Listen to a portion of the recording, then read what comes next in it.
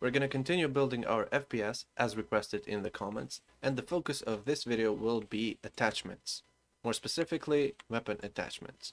Okay, so what I've got in here is a very simple assault rifle, which you can find down in the video description. And what I've done is I've made a very simple scope that goes on top of the rifle, as we can see in here.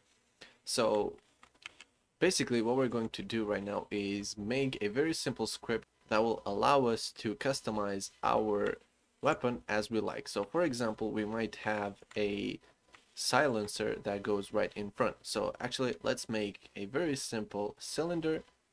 Okay, so what I've done is I've made a very simple looking silencer that we're going to use as a attachment for this rifle. So what we're going to do right now is go into our gun script. So just open it up and let's see what we're going to have to do. Okay, so what we're going to have to do in here is just define some values. So the first thing that we're going to be defining is a maximum components integer. And instead of doing that, we can just do a very simple list that we can count through. So let's do that. Let's say public game object attachments. There we go. Now we have a game object of attachments, and let's make that into an array. So as the first thing that we want to do with these attachments is just enable everything. So into the start, what we're going to do is keep things clean and make a method called manage attachments. And of course, we're going to have to build it.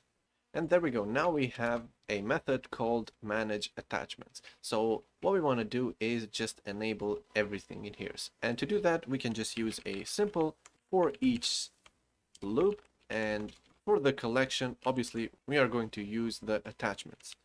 For each element inside the attachments, all we want to do is say item.set active true. We're going to have every single element just enabled. And obviously we don't want that. We want to choose between these attachments. So in order to do that, we are going to use a actual for loop. And I'll show you why in just a minute. So just build a for loop and make it count through attachments.length. Okay, now the reason why we use a for loop is because we have this index right here, which goes through the array. So instead of just enabling every single element in here, we can define a length in here, and we can say if this index right here, so let's say if I is less than a maximum of attachments that we define up here, so let's do that. Let's say public integer maximum attachments, and let's default it to 2. As long as the I is less than maximum attachments, we can just go ahead and enable the current attachment. To do that, we're going to say attachments in the index of this index right here. So just pass in i.set active true. There we go. Now we're enabling a X amount of attachments. So let's try this. Let's go back into Unity and let's see if it has worked. Let's create a game object, call it attachments. And inside attachments, let's put these 2 attachments. So now we have a scope and we have a silencer.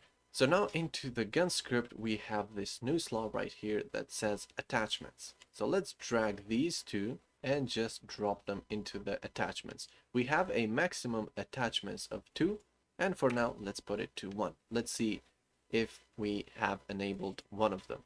So let's disable them for now. And let's see if the code has worked. So let's hit play. And if we go ahead in here, we're going to see only one of the attachments has been enabled.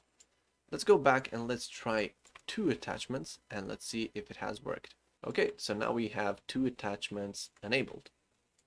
Okay, so that's about it for this video. In the next video, we are going to try and build a very basic AI system that just walks around and maybe aims at our head.